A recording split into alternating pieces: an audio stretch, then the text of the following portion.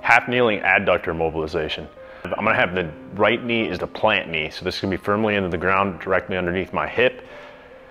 Then from there, I'm gonna kick my opposite leg out to the side. My left heel should be in line with my right knee, and vice versa if I had my left knee down with my right foot out. I'm gonna put the pressure on the inside of my heel. So I don't wanna let my knee collapse like this, put all this unnecessary stress on the inside of my knee. I'm holding my position and then putting that pressure right on the inside of the heel. Instantly, I should feel a little bit of a stretch right through my adductors, okay? With the knee that's down, I'm putting pressure down on the inside of the knee. I should feel tension in my adductors and a little bit my glute here. Worth noting, the sensation you feel on the adductors on the down knee versus the outstretched leg are gonna be different. This is gonna feel way tighter.